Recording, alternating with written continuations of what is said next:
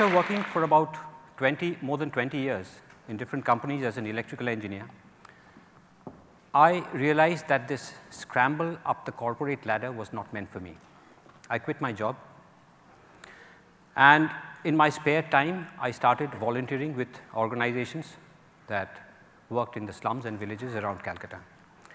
While visiting these slums and villages, I found that engineering and social work could be very well brought together to come up with some low-cost, useful devices that could make life easier for people living in poverty.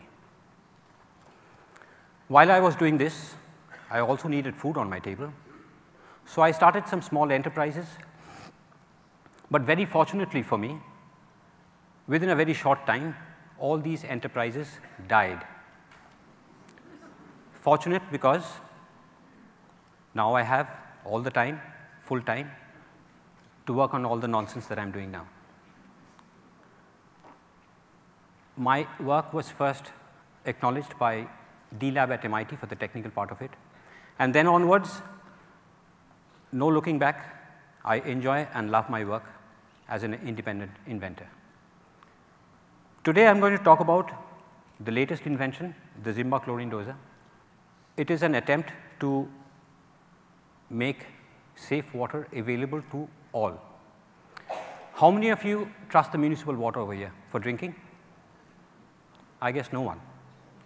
I find somebody raising a hand. 1, 2, 3 maybe. So most people don't drink the municipal water straight because we don't trust it. So we all have our own domestic water purification system installed in our house. But what about people who cannot afford this?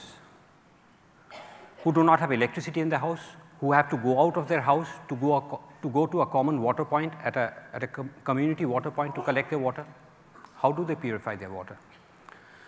So I started working on this device about 3 years back, and as I kept on working on this, I found that 780 million people in this world do not have access to safe drinking water.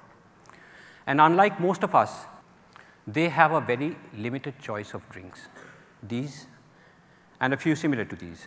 And since these people are ingesting these pathogens, 4,000 children die every day, out of which 1,600 are in India alone, every day, which means one child dies in India every minute for a reason which is preventable, like diarrhea. I believe that this number of 4,000 can be brought down substantially because there are proven and effective ways of making the water that these people consume safe to drink. Chlorine is effective, available, cheap, used in the developed world, recommended by World Health Organization. Added in the right proportion to the water that these people drink can get rid of most of the pathogens. The question remains, how do we get this blessed chlorine into the water that these people drink? For most developing countries, the cost of providing chlorinated piped water to each and every household is prohibitively expensive. The alternate is point of use or point of collection disinfection, similar to the disinfecting systems that we have in our houses for the water. So where the water is disinfected or chlorinated at the point where people come and collect their water.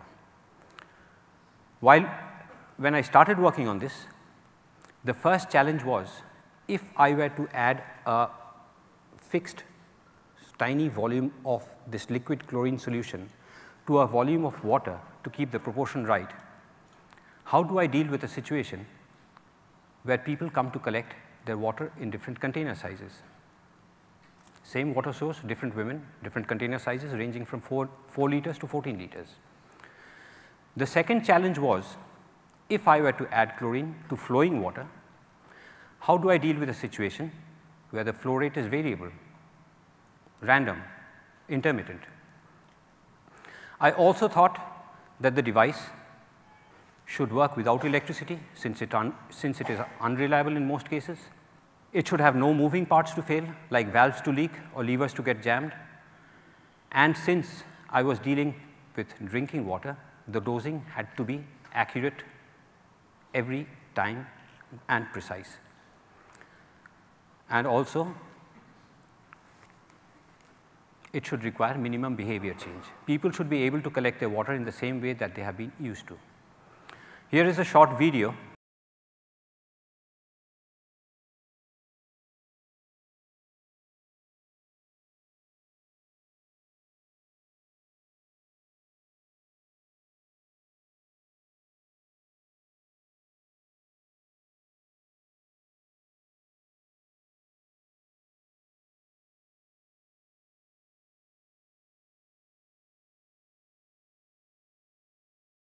So it is safe by default.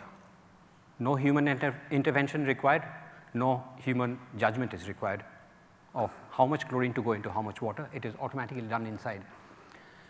And what I mean by it is safe by default is that people do not have an option of getting unsafe water once this is installed, since it is an inline disinfecting system. Some examples where these have been up and running. In a rural setting in West Bengal, Spring Health, Orissa is using one of them for the last 6 months. It's been working fine. I was lucky that Stanford University took interest in this.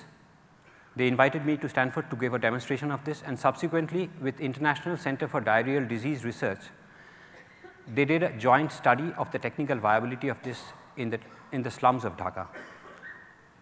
For the last 10 months, it has been literally, each of them have been literally cleaning up thousands of liters every day for the slum dwellers.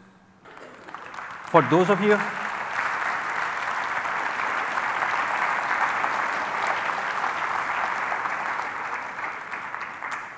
you interested in what goes inside, an automatic siphon, no moving parts, no circuit board, and a dispenser that sits over there. It's just a combination of pipes and tubes interconnected, transparent technology, figuratively and literally, which dispenses a tiny amount of chlorine to all the water that goes inside and passes out. So my dream next is to take this prototype and make it into a product and disseminate it throughout the world, through all the big and small organizations who have already shown a lot of interest in this, and make this world a better place with less number of diarrheal deaths. Hey, please don't clap, because people think I have done a lot of work on this. It's actually not me. I'll share a secret with you. It's gravity that's doing the work, not me. So as long as water is heavier than air, this should keep on working, and I guess in most cases it is so. Thank you.